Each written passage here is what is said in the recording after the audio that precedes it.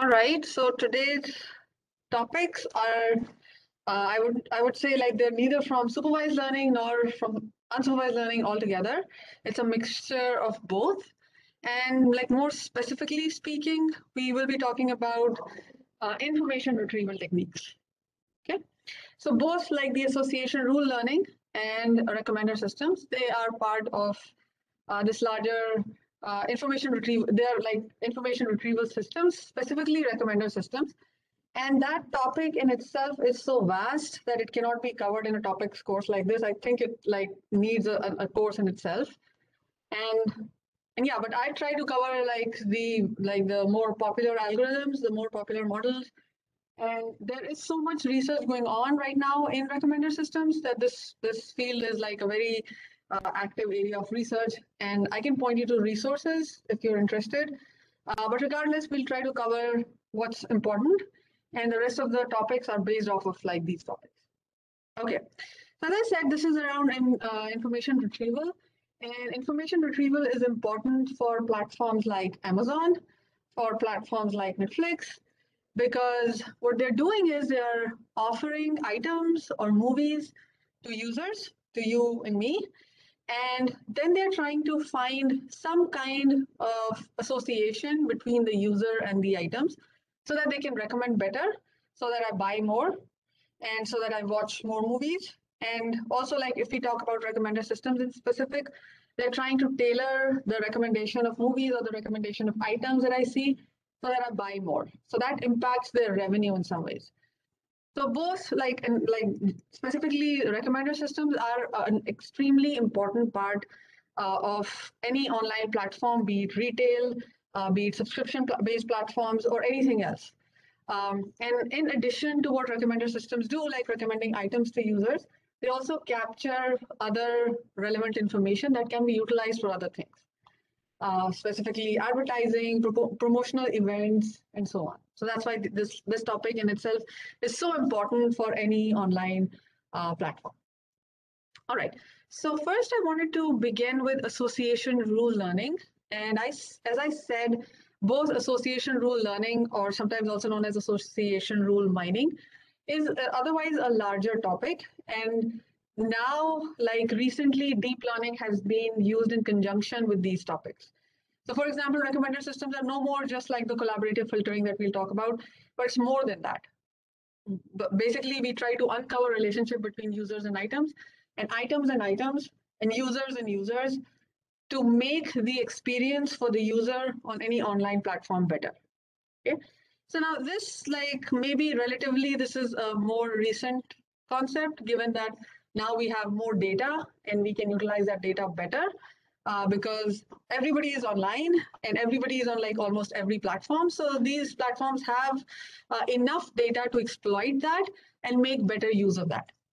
But believe it or not, like even before like the advent of internet and even before the advent of like recommender systems, retailers were using some information from like their transactions that were happening in any retail outlet to uncover some kind of a relationship between items and users and assortments in general. So that's where association rule learning came from. So basically, this association rule learning, it's a rule-based machine learning method where we are trying to discover some relationship between items. Okay, so I'll give you some like very well-known examples specifically in data science, where this was found like in many retailers, in many retail outlets, that if the sales of diapers, like the baby diapers, is related to the sale of beer, believe it or not. And so both those items go together. And so the way they kind of make their layout or the way they present the assortment to the customers is that they usually try to keep diapers next to beer, because that's how that was the relationship that they uncovered. Whenever like diapers are bought, a beer is bought as well. So that's a rule.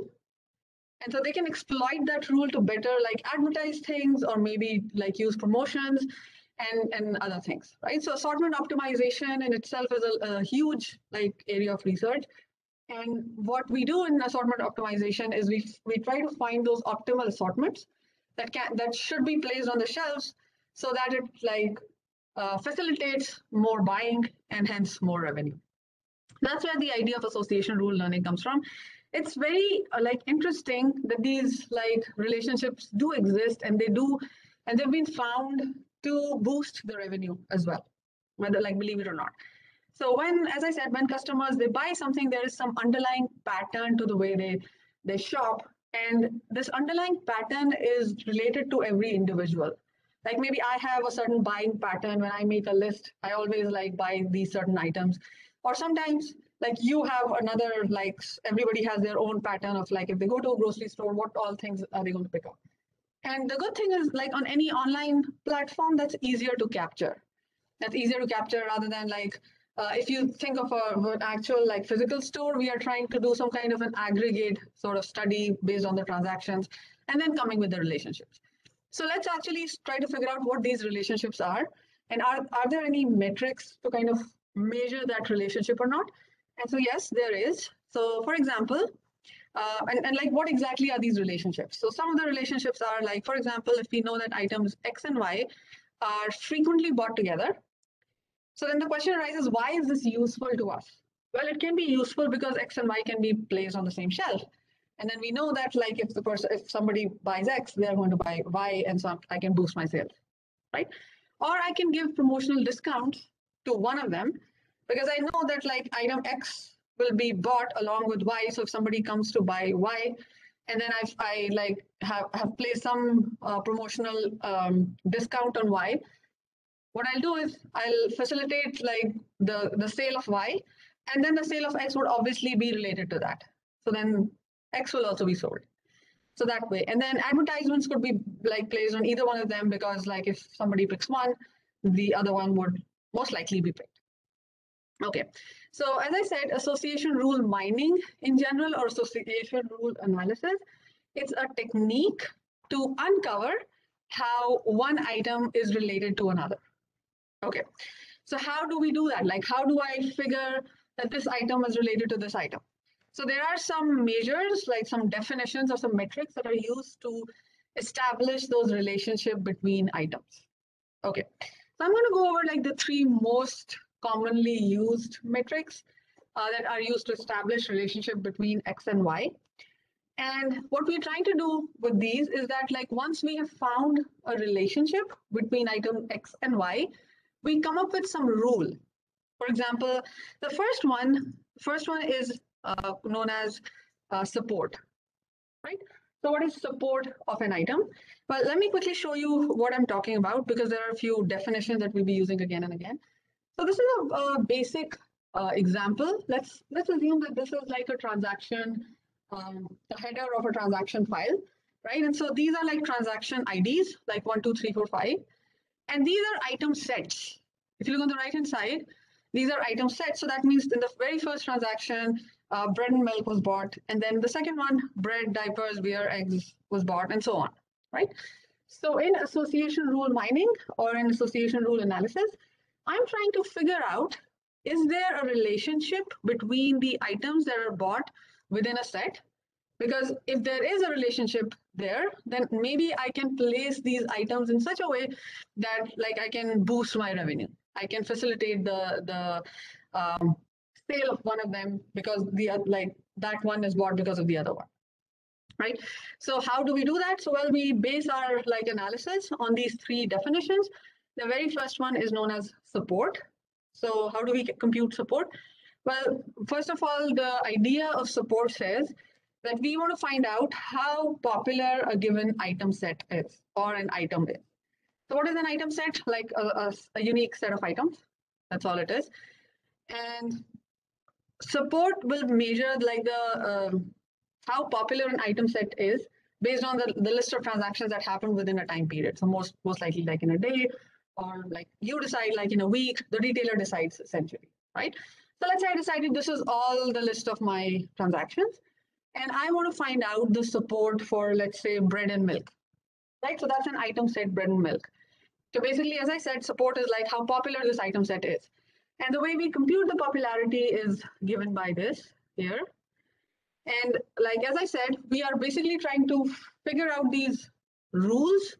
And usually you write a rule in this form like X pointing to Y. So basically this means that this is an implication of some form in the sense that X is related to Y in some sense, right? And the way X is related to Y is in terms of support, confidence, and lift. So we're going to come to support, confidence and lift, but let's focus on like computing or calculating the support of bread and milk item set, right? So as I see bread and milk appears here, that's like 1, right? And then bread and milk appears here, and then bread and milk appears here, right? And let's say the total number of transactions in that time period was just 5. Okay, so then my support is just going to be 3/5. Okay, so that's my support percentage. And in some sense, like my support for this item set is 60%. Now, how is this useful? It's useful because usually retailers, based on their like historical transactions, they create some threshold support value. So if I create a threshold support value, and then what my idea is that this support, let's say, was above that threshold value. So yes, this like item set is a support item. That means like the items within that set, they support each other. So then I have to like come up with a rule that they should be clubbed together, or they should be placed together in a shelf, or placed next to one another. So that's what the support is telling us. Okay, so that's the first one. The second one is confidence, and confidence is defined in the sense, again, like I'm coming up with a rule for like one item to another, right? So in this one, what I'm trying to say is like how likely is item Y to be purchased when item X is bought or purchased, right? So I'm trying to come with a rule. So basically, this like if you see this kind of a notation, that's what it says. Like X sort of implies Y, meaning that if like X is purchased, what is the probability, or what are the chances, what is the likelihood that Y will be purchased, right? And so this is just like the measure of like proportion of transactions with item X in which Y also appears. So let me just like do it for, let's say, okay, because I like we started with the example of diapers to beer, so let's do that one, right? Okay. So I'm trying to find the confidence of this rule. And my rule is that whenever diapers are bought, that implies that beer will be bought. Right? It's a very well-known example in data science, by the way. And this is usually a high confidence in like any retailer transaction data set.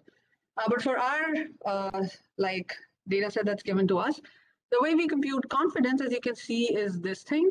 And actually, the formula for confidence that's used is the support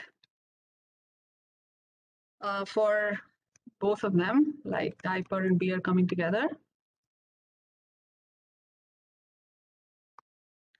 divided by the support of diaper alone. Okay, so think about this as like X implying Y, right? And so the way we compute or calculate confidence is I will find the support of this item set, which is like diaper and beer together, which is nothing. Now, if you remember from our definition of support, it was just like the frequency of these item sets coming together. And so here I'll calculate the frequency of this one and the frequency of this, right? So basically it's telling us that this is the total number of transactions where this item appeared.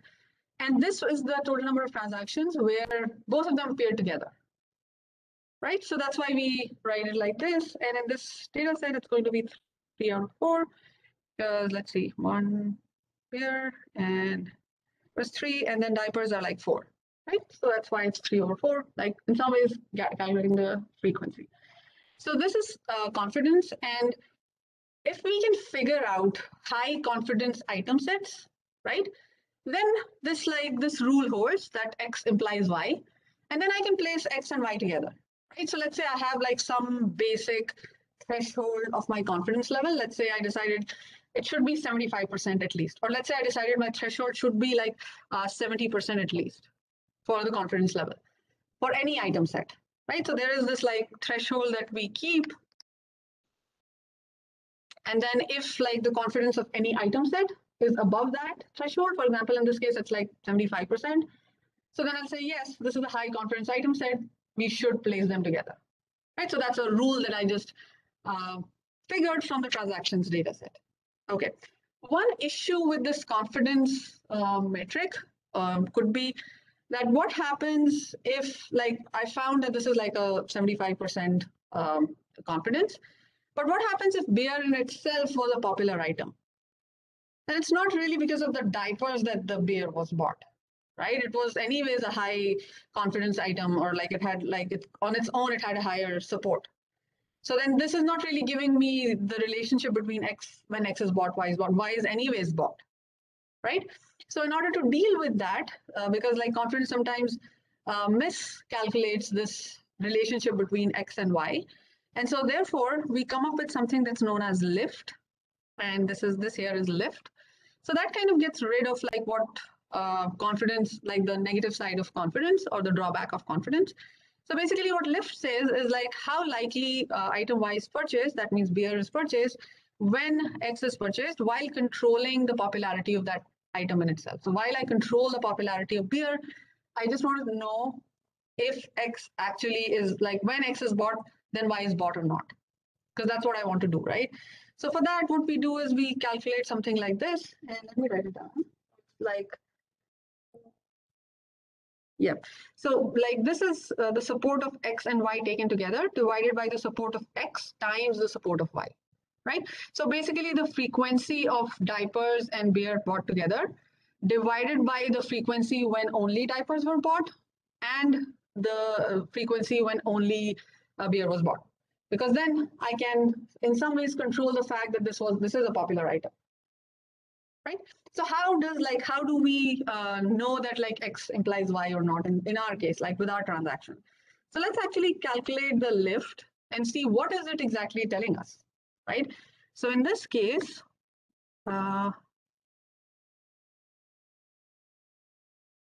lift, and I'm trying to find the lift between these two. Okay. All right, so first I need the support of these two. So the support meaning the frequency of these two, right? So that's what? Uh, 1, 2, 3, right? Just 3. Yep. And then just only the diaper. 1, 2, 3, 4 times what else? 1, 2, 3, right? Right. So basically, you're going to get a fraction, right? And that fraction implies something. So the fraction, like what we have to check is that whether the fraction is greater than 1 or is it less than 1. So if this fraction is greater than 1, that means my like item Y is likely to be bought with X. If it's not, then like if it's less than 1, then this item is not, wasn't a result of this X, but it was anyways like a higher frequency item. That's why my ratio would like drop to a lower value, right? So that's what lift is telling us. And that actually deals with the drawback of confidence, right? So there are these 3 metrics that are used to come up with these basic rules between items, and this helps us come up with like more optimal assortments, better assortments, so that we can boost revenue, right? Yes.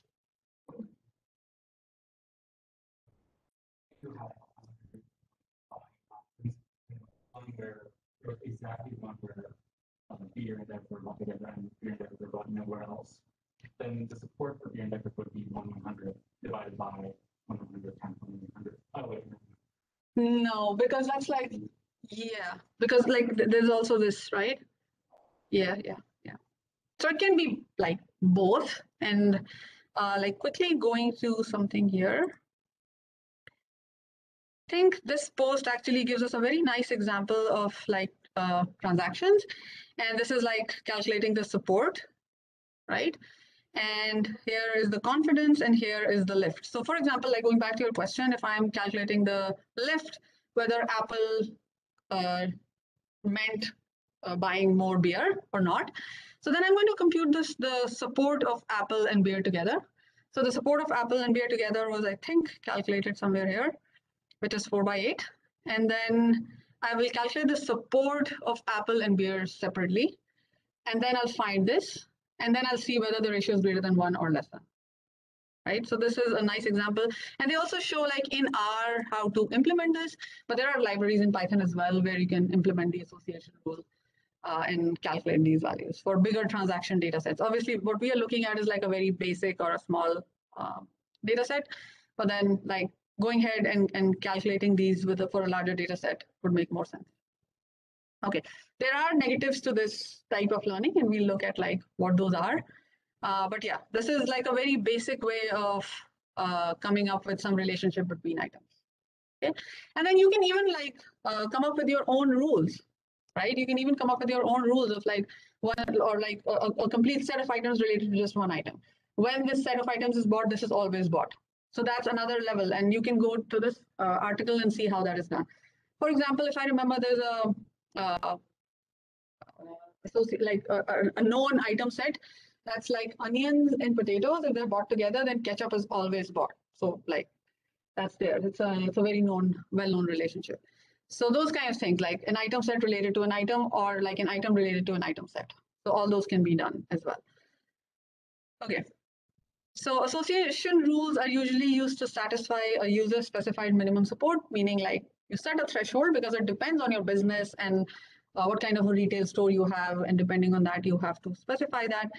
And then association rules are generally split up into two separate steps. You have to have a minimum support threshold, and it should be applied to find all frequent item sets in a database, right? Because then you can create the association between them. So you'll have to find the support first for all possible item sets. But then there is, and then, yeah, of course, a minimum confidence constraint should be applied to these frequent item sets, because I have this percentage of confidence on this item set. But there is an issue, there's a huge issue with this like step one in itself. And that issue is, let's say I have like 1 million items in my catalog or something, or maybe I have like a huge number of items even in my store. Then if I'm like trying to find the support for every item set, then you can imagine like how many items, like 2 to the n, right? And this is like an impossible problem to solve. So how do we deal with that? So, well, we have some algorithms, and we're going to talk about like one of them. So the size of this is known as the power set. You must have come across that, right? So it grows exponentially the number of items, but an efficient search is possible, and like there are proofs of how we can efficiently search like those item sets. And the high level idea is that if there is an item that is in itself not very frequent, most likely it will not make it to the frequent item sets anyways. So that item can be eliminated if we just calculate the standalone support of that item, right? Let me repeat it. Let's say I had some item, for example here, let's say, okay, cola is a very infrequent item. So I can calculate, like I know the number of items that I have in my catalog, and I know that this one is, I can calculate the support of only this one, right? Then I don't need to calculate all the item sets that includes cola, because that item set will be infrequent as well. And like it is like mathematically shown in many papers that this is the case. And so once I have calculated the support for all the items individually, I can just like discard a lot of them because they had a smaller support value and smaller than my decided threshold. And so I just like get rid of those. And so I don't have to like calculate all those item sets and then calculate the confidence, right? So I'm going to show you like a very nice demonstration, but this is the idea behind a priori algorithm. You must have seen that. So association rule learning is actually done using that algorithm. There are more sophisticated algorithms out right now, but they're based on this fundamental idea that you can eliminate a lot of items so you don't have to worry about them. And then this search becomes faster, like faster than what we thought it would be, right? So yeah, so that's why like here is this example that means if a beer was found to be infrequent, we can expect that beer and pizza would be more infrequent. And so we'll not include that set in our search. Okay. Okay, so here are like the list of steps. Start with the item sets containing just a single item, right? For every item that we'll have to do at least, and then just like get rid of the infrequent ones. And then we'll determine the support. keep the item sets that meet my minimum threshold and get rid of the rest. And then using these item sets, I'll keep generating my other item sets until like I can. And then I'll keep, in every step, I'll also keep discarding the ones that fall below my threshold. So then that's a very efficient way of like searching, right? So let me show you what this is like doing. And this is just like so this apple was found to be infrequent, so I just removed it. And then I created item sets from like other items, right? And then based on their support, so like basically this red area is showing that these were the ones that I didn't have to look into, right? So that made it like really efficient, right? Okay, yeah, that's a nice, I don't know, animation. I always like to look at it like when that red part appears, and yeah. Okay, so that demonstrates like what the a priori algorithm does. There, okay. Yeah, and then keep repeating when until there. So I think we understand what this means. Okay. Finding item rules with high confidence. So obviously, as I said, this is based on, usually it's based on like your previous experience, your previous transaction, and the data that you have. So you have to come up with your own confidence, your threshold. And this is also sometimes calculated from your like data and from your like transaction data that you have, right?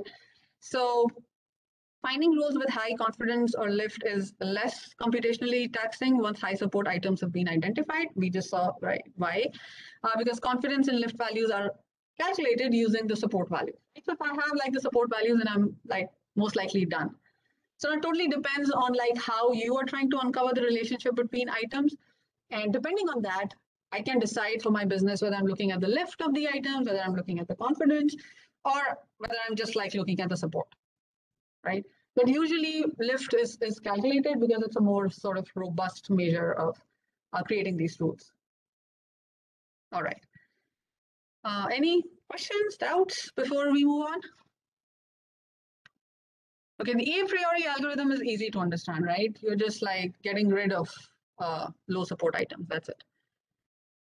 Okay, some drawbacks, obviously computationally expensive, takes time, although it reduces the number of candidate item sets, but when like the number is huge, maybe it might not have that much use, like it's not that useful because you still have a large amount of data to process and so on. And then you're not done with the support. Usually people will go and calculate the lift because that gives a more robust measure of like the relationships. And that could be complex in itself. And then what, like the example that we looked at here was a very basic type of example where I was just like looking at one item to another. But also imagine when I'm looking at like one item set to another item set, or one item set to one item, or one item to another item set. So that's like a lot there, right? So it is like computationally expensive. That's like the first drawback.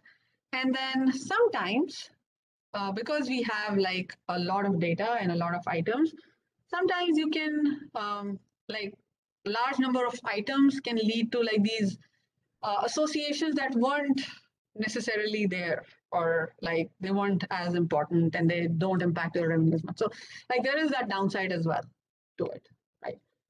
Okay, so those two other drawbacks. I just mentioned the ECLAT algorithm, which actually builds on the a priori algorithm. So that's also there. So if you remember this one, this link, the animation, what we are doing is more like a breadth first search type of an approach, right? So what we're doing is like we are going through all the items, and then like, so there's a tree-based structure. What this ECLAT will do is it makes that a priori search a little faster by doing a depth first search instead of like a breadth first search. So that's a fundamental difference, and it just like makes it faster. I decided not to go into the like too much detail of this one. So this is it's like it's a very well-known algorithm. If you want to go into the details of that, like how exactly is it doing the depth first search, you can go and check. In fact, as far as I remember, in Python and in TensorFlow, you have a package using which you can implement this as well. But regardless, it is doing the same search, getting the high support item sets. The only way it's searching is different. Like the way a priori is searching is different from the way this is searching, but both of them are doing exactly the same thing. Okay, so this was about association rule mining or association rule learning. Of course, there's more to this, and this is nowadays used in conjunction with more sophisticated deep learning algorithms because we have so much data around. And when we talk about items in retail and online retail, there is no way we can miss recommender systems. So I decided to talk a little bit about recommender systems, although they have been appearing on and off in our discussions. But today I just wanted to cover some of the basic techniques that are there, so that we are aware that this is how recommender systems work, and this is some of the research areas or the existing algorithms that exist. And also because recommender systems has been my research area, so that's why I don't want to miss that as well. And I'm going to talk a little bit about my research. Of course, it's more advanced than what we are covering in this class, but if you're at all you're interested, I can point you to a couple of my papers. But yeah, going back to the actual topic, recommender systems. So recommender systems or recommendation engines, they are used, and they are in some ways like information retrieval systems, so that they can expose the customers or the users to the right items, so that can facilitate more buying, right? And there is another goal of using these recommender systems, that is to get rid of something that's known as information overload. So there is so much information out there. If you just think about only Amazon, for example, right? So there are so many items, but based on your user profile, based on your browsing history, Amazon recommends some items to you, right? Of course, you can go and search things, but in some ways, if you think about a recommender system, it is like a search algorithm, but you're not doing any explicit search, but that engine is searching something for you based on whatever data it has about you, and then it's recommending things to you. And believe it or not, these are an extremely important part of any platform's revenue, be it Netflix, and I'm sure you're familiar with the Netflix price in 2006, where I think 1 million was won when some of the ensemble techniques were used for recommending movies. But for Netflix, it is an important part of their revenue, and so is the case with Amazon. So that's why they are very important. And although they were when recommender systems were built, they were built on very simple rules of just trying to find similarity between people or similarity between items, right? So that's how the idea came about. But now they use deep learning models and more complex systems. And I'm going to talk a little bit about that. But regardless, I wanted to talk about the more basic models. And one thing to remember is that recommender system models can be categorized into two high-level models. So the first one is collaborative filtering, and the second one is content-based filtering, right? Collaborative filtering is more efficient. And so in most of the platforms that exist today, specifically Amazon, they use collaborative filtering. Okay, so let's try to understand what is collaborative filtering, and then we'll jump to the others. And within collaborative filtering, there are two types of algorithms. So let me just without making you people overwhelmed with so much information, because the issue is that if I start talking about recommender systems, I have a lot to say. So I just want to refrain from saying too much. So yeah. Okay, so collaborative filtering is, as the name suggests, is based on the idea that there is some similarity between users, so we can exploit that. And if my profile or if my attributes, so to say, are very similar to those of yours, and then let's say you watched a movie, most likely I like that movie as well, because I'm very similar to you in terms of my attributes, in terms of whatever information this platform has of me, right? So that's what collaborative filtering does. It filters based on the similarity of users and items. Now, there are two different, so within collaborative filtering, there are two types of filtering methods. So one is model-based, and the other is memory-based. Okay. So within memory-based, you will come up with item, and this was devised by Amazon itself, item, collaborative filtering, and then user collaborative filtering, and so on. So both these are the primary ones. There are others as well. And within model-based algorithms, you have matrix factorization methods that are used to like recommend items, right? So what we do is like here we are looking at some hidden features in users and items, right? So I can say like latent models that are like mostly based on matrix factorization methods, right? So first, let's begin with the memory-based models. That's the item and user collaborative filtering. Both are essentially the same. Here we are trying to find the relationship between users and users. Here we are trying to find the relationship between all items, right? So let's begin with like the user collaborative filtering. So what we can do is, let's say I have like this data set of users, and then like movies, movie one, movie two, and so on, let's say M movies. And some of the users have rated some of these movies, right? For, I don't know, 0. And like some of the movies were not rated, right? Some of the movies have like this missing ratings. For example, like if this user comes in, right, and they have watched like some movies and rated some of them, right? But they haven't rated this one, right? And in my like algorithm, I was able to find that this UN, this new user, is very similar to U1, right? And now U1 has rated this like movie one pretty high, and these two are like very close to one another, right? And so most likely this user will also like this, right? And so I'm going to recommend this movie to this user. Okay. And for example, another one was missing here for this user, and this one rated it like really low. And then because these users are so similar, I'm not going to recommend this movie to this user because most likely they'll also not like it, right? So now in item filtering, what happens is that instead of like using users as this like similarity base and then figuring out whether we should be recommending something or not, I'm going to find the relationship between items, right? So what is the relationship between these movies? How similar are these? So based on that, if somebody has like, so I have this relationship between items, and based on if somebody, if a new user comes in, and um, if like this kind of, if like one of the ratings is missing and the other is there, and then based on like what they have liked themselves, right? Let's say they've liked this movie a lot, right? This new user, and I'm talking about now item, right? And this, they like this M10 movie a lot. And I found in my item similarity analysis that this M10 is very similar to some M11 movie, right? And they haven't watched this one.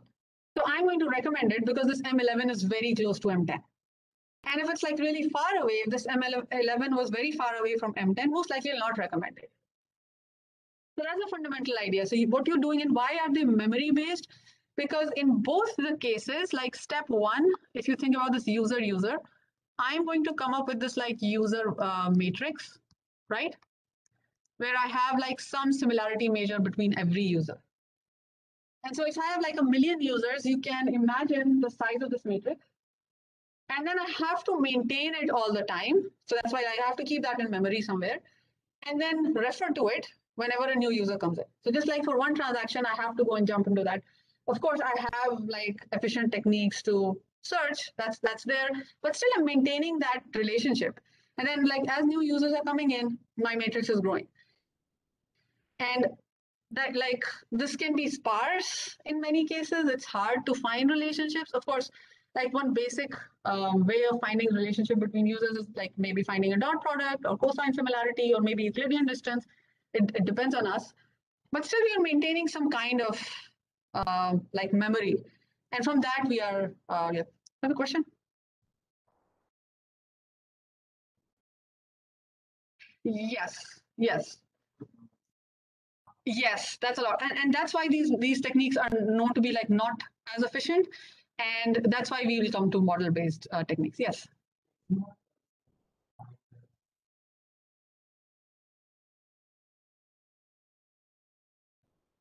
Yes. So these are also, that's a good point actually. So these are also known as like neighborhood type methods. So like in order to make the search more efficient, we do that. Like we do cluster and keep them in those clusters, and then that makes our search faster.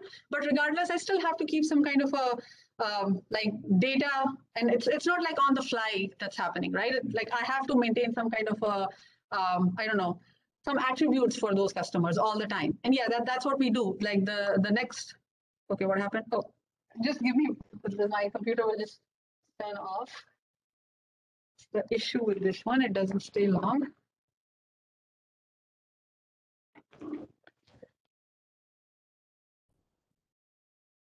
Okay. Yeah. So then going back to your question, we do use techniques like clustering and other such like neighborhood-based techniques where we keep some like track of those kind of users. And so like if a new user comes in that falls into that cluster, then it's easier to, instead of like searching the entire matrix. So of course that can be done. Yeah. But even after that, you know the size of Netflix, you know the size of Amazon. Even with all those things happening, it's very difficult to keep like things in memory. Plus, we want these platforms to be faster. And there are issues like if a new user comes in, we don't have any information about that user. It's hard to find out the relationship of that user with. Let's say I just created an account on Amazon and I don't give them any of my information. I don't fill out that profile form or whatever, right? And so that's the cold start problem, which is like people are still dealing with it on platforms like Twitter. For example, if I create an account today, and like Twitter doesn't know what I like because I never gave them any information. So it'll take some time for the platform to know what I like and who's that user that's close to me and so on. So there are those issues there, right? And cold start problem, by the way, is an ongoing, very hot topic for these type of platforms. One way of dealing with cold start problem is usually uh, just go and recommend the most popular item. That's the thing. But then that's not a good solution. That's not a good solution, right? And there are other techniques that are coming up. I don't know if you remember when we were talking about reinforcement learning. There's a paper where they use this like reinforcement learning technique to deal with cold start problem. But again, they did get good results, but not as good as we would like. And yeah, so those are some of the issues that are there with like these memory-based models. And so we move to the latent models, and let me just quickly go back to the lecture notes and see if I missed anything. Okay, so we talked about user similarity, user collaborative filtering, item collaborative filtering. Yeah, one good thing with item is I would point that out here is that users are coming in more. And so that's like every time a new user comes in, I have to calculate the similarity of that user, unknown user with another user. But with items, that's a little better. And that's why item collaborative filtering is better than user. Because of course, like new items are added, but not as much like on a platform like Amazon. And then I know everything about that product. If I add a product to my platform, I'm selling things. So as a retailer, I know like what that item is, right? So I can like find it's like what is that item? I know it, right? So I can calculate the relationship between them. So that's like in some ways it's like more efficient. So that's there, and it's faster than user similarity method. I have a quick like implementation of user, although I thought I'll also implement item, but I was like too lazy to go and to do the entire process again. But I have like this movie lens data set and I've implemented this user collaborative filtering for you. I would ask like if you're interested in recommender systems at all, just like look at the code and try to implement the item collaborative filtering yourself.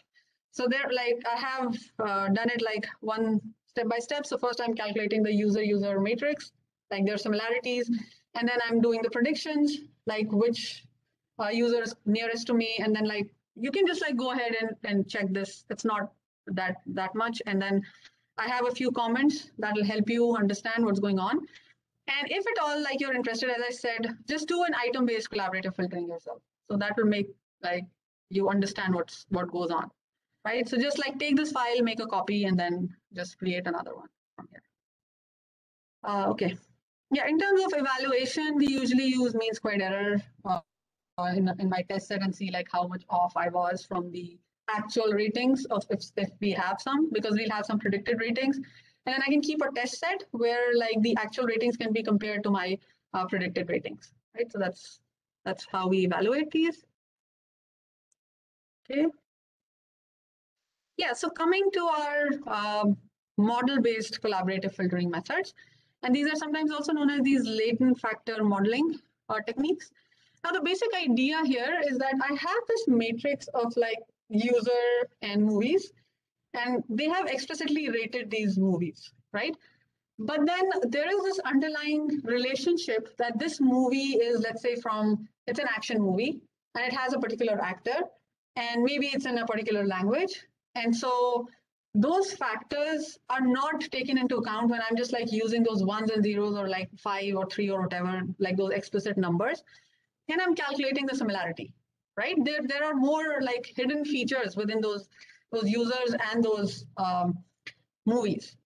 And so we are not 100% taking care of that by just using the memory-based methods.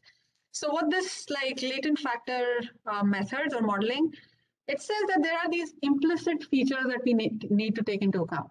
Because these are explicit features. So when you take ratings or like explicitly given by the user, then those are known as explicit features.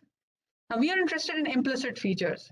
And so the way to get the implicit features is that this entire matrix, this user item matrix, can be factorized into a lower dimensional set of matrices using decomposition techniques from mathematics, right? So for example, what does singular value decomposition does? It like decomposes my matrix into two other matrices.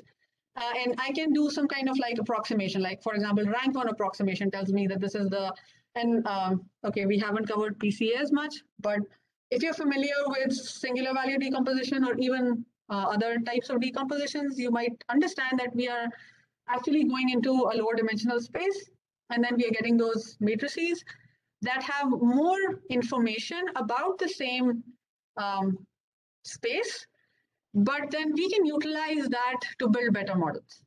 So that's exactly what's happening here. So maybe just like quickly writing down what's going on here. Let me write it down here. Okay. So what happens in singular value decomposition, if you remember, is that if let's say this is my user item matrix, right? So I can decompose it into like this form, and you have, I'm sure, maybe in your linear algebra, other classes have seen this one, right? So what's happening is that this is like some way of splitting this matrix of like user and items into like two other parts. For example, if let's say my original, I don't know how to say this. Let's say I have like M users, and this is like my original M users and N items, right? So what I can do is like I can use these explicit ratings and compute like some kind of like this form. Like this is a high level, a better way of like understanding what's happening. So I can like break it down into these two matrices in some ways, right? So what will happen is like this one here, this form here, right, will represent some kind of user latent factors. Like for example, this user is in this geographic location, and so in some ways like some features that are related to the user, right?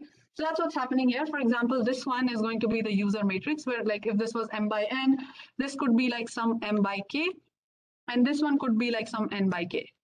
And this K here is like how many latent factors do we want? So this is more like a hyperparameter that we decide, right? That like by K, I want to split it into like these two matrices.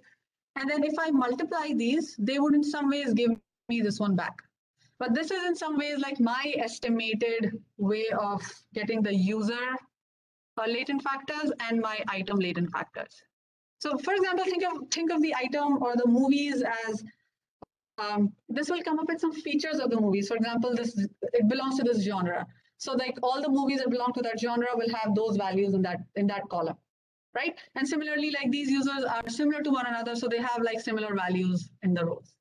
And then as I said, K is something that I can decide that this is how I want to split this.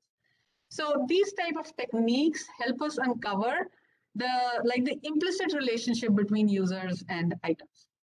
And there's a lot that has been done in this area. As I said, I'm splitting it into like K, where K is like some value which is less than both M and N. So it has to be less than the number of users because I split it up in such a way. And like if I multiply this, right, I will again get some, if this is denoted by R, let's say this was my original user item matrix and I decomposed it into these two, right? Then basically when I think about this right hand side and K was some hyperparameter, let's say I decided I'll have 50 latent factors, right? So I split it up into that size. And then I can write something like this is my predicted for this one as something like this. Right? The right hand side is my predicted based on my K. I split it up into some values, and those are my features for my user and my items. So now how do we train this? How do we train this? And then like this was split up by using all these ratings that like explicitly users gave, right? Users gave some ratings and I utilize these to create these matrices, right? I use those only. So in some ways, we also have to think about that different users rated these movies. And so there are biases within users as well, right? And we have to take care of that. For example, let's say I am like a more optimistic user and I just rate everything very high. And there are some people who just like, even if they like the movie too much, they'll just like rate it 3, right? So those factors are also taken into account when we train our models. So basically we rewrite this as something like this part plus some bias, right? So we add some bias and let's say the estimated these matrices for user U and item I is given by, and like I'm just taking a row from this one and a column from this one, a row from each one of them, and then just like writing it in this form, plus the bias for the user, plus the bias for the item. So like we include both of them. And then what is like, how does the training happens in these type of models? That's the question, right? Of course, I came up with this like predicted value and all that. So basically we use mean squared error to train these models. So I have like this R predicted when I multiply them again, right? Or when I combine them again. And then I have the original R. And so the difference between them is my error. And based on that, I'm going to train my model using any of the optimization algorithms that we know, stochastic gradient descent, Adams, whatever you want to do, right? So basically what the problem that we are trying to solve in this case is, let me write it down, is the min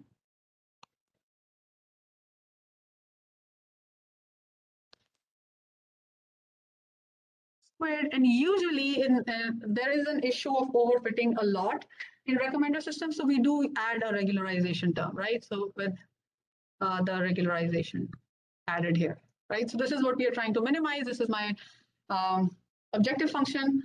And these R's, they include the biases for the users and the items. Usually for the user is an important one, and that's what we do, right? So then, as I said, parameters are learned using any of the optimization algorithms that we are already aware of or familiar with. Now, this one, the model-based learning in recommender systems is a more common way of training or learning in recommender systems, because we are eventually coming up with these like lower level late factors or like the features for both users and items, which wasn't the case in our memory-based models when we were explicitly taking the ratings and just like doing a dot product or a cosine similarity, right? We could actually, because if you think about singular value decomposition and like PCA, if you're familiar with PCA, right? We come up like, for example, for the very first principal component, it's like rank 1 approximation, right? So like the maximum variability is explained by the first principal component and so on, right? So those are what, like, if you think about them, those are some features that are extracted from my original matrix. And that's what we are making use of there. Okay. So that's that. I know this is like in general a hard sort of idea to understand. And I do have an implementation which I tried. Yeah, I did try that. And like just for you to go and like check this. So there's like my notebook. I wanted to add more to this, but just like ran out of time. Again, I'm using the MovieLens data and I've tried to break it down into like steps as much as I can. But anyways, I'm not like, I haven't implemented anything myself. I'm just using I think I'm using like, which package am I using? Yeah, this thing is enough, I think, to calculate the decomposition here, like just 2 lines of code actually. Just use SciPy, this particular module SVDS, so that does it for you. That's it.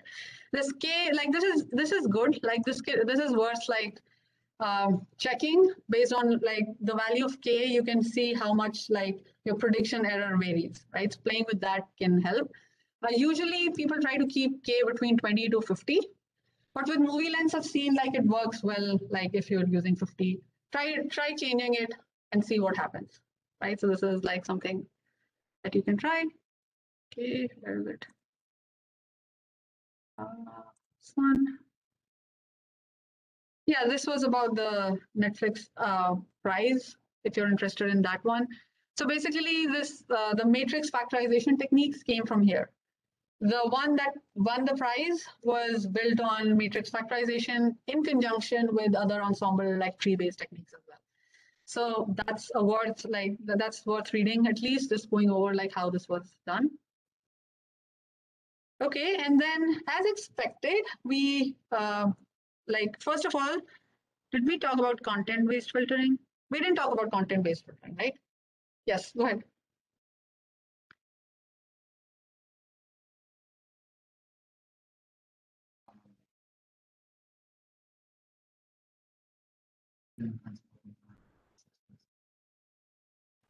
Yes, exactly. Yeah.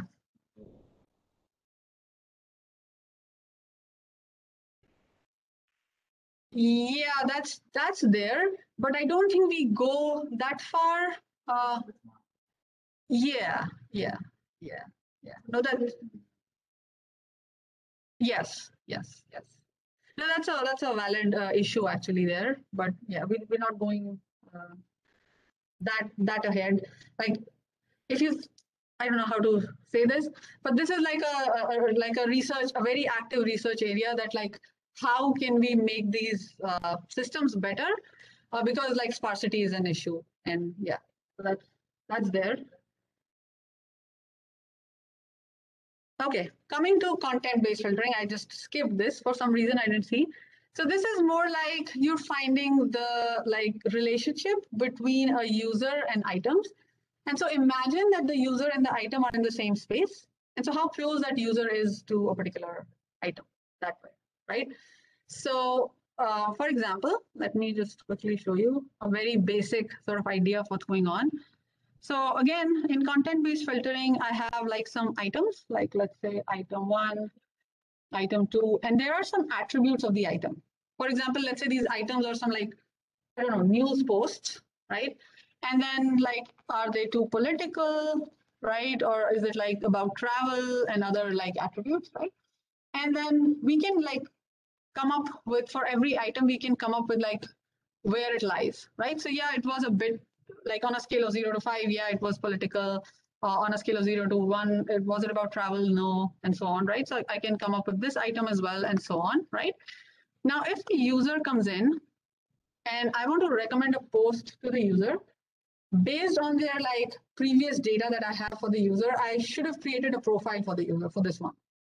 And based on that profile, I can check how much like politically inclined this user is. Like maybe on a scale of, on the same scale, it's like 0 to 5, it's 4. And are they interested in travel? Okay, 2, and so on, right? And then what you do is like you find the similarity of this user with every item that you have based on these attributes. So maybe like one very simple way of thinking is let's say I find the dot product with every item. And then the one that has the maximum dot product, I'm going to recommend that item to this user, right? So, but like collaborative filtering techniques came after this because this was a pretty slow method for every user. I'm going into the entire item set and then calculating the dot product, like although it's very simple, or cosine similarity, but then I'm doing it for every user, right? And so that's like a very, I would say, inefficient way of like recommending, but that's there. And the like content-based filtering systems existed before collaborative filtering came in, and then matrix factorization methods came in. With matrix factorization, actually, things have become really faster, and now we'll see how in deep learning when we apply deep learning as well. So going down, Okay, yeah, here I just wanted to like figure out, point out that recommendation tasks are not just like limited to predicting the ratings only, but there are other things that are involved. For example, this issue of like learning to rank is another problem, which is slightly different from this one. And so there's a separate area of research that goes into like learning to rank. For example, if you go on like a feed-based platform, like maybe Facebook or Instagram, so there's a feed that's coming in, right? And the way the posts are ranked, like in what order will you see the posts, is another like important problem that is dealt with by recommender systems. So it's not just like collaborative filtering or content-based filtering where you're just like recommending one item. Here, it's like, what are the top 10 items for this user and in what order should they be provided to you? So that's another area of like recommender systems. That's one problem. And then based on, we already talked about implicit and explicit feedback type methods, right? So in like, for example, matrix factorization, we came up with this idea of like getting those implicit features of users and items and then using them to make the system learn, right? And then we can do explicit feedback like actual ratings or actual rankings. So all of that is there, but yeah, just like to keep in mind, whenever you're solving a recommender system problem, know what problem are you solving, right? So going back to like the research that I'm interested in is that there is this, okay, so let me just like jump into that quickly to give you an idea of what I do.